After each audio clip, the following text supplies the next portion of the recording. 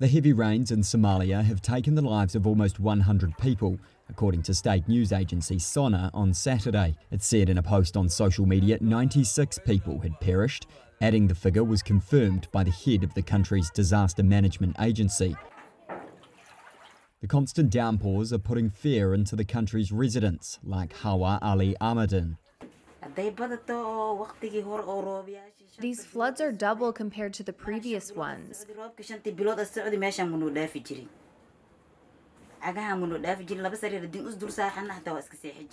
You can't take a risk in this one.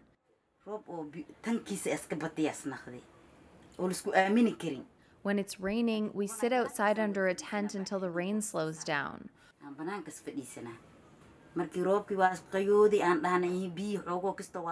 We only come in the house when the rain slows down so that we can cook for the children.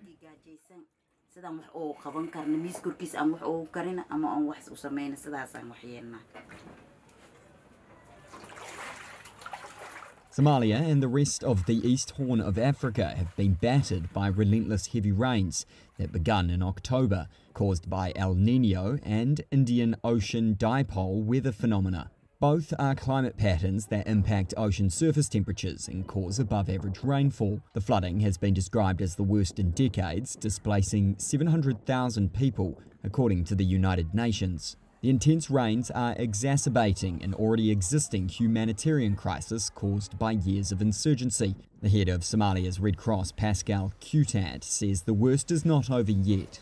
We have currently a confluence still of the Indian Ocean Dipole, of El Niño. We have a cyclone building up in the Indian Ocean. We have rains continuing in the highlands of Ethiopia. All of that means that this is not over and it's not yet at its peak. It's getting worse, and these people are going to suffer more. In neighbouring Kenya, the floods have so far killed 76 people, according to the Kenyan Red Cross, destroying roads and bridges, as well as leaving many residents without shelter, drinking and food supplies, according to the charity Doctors Without Borders.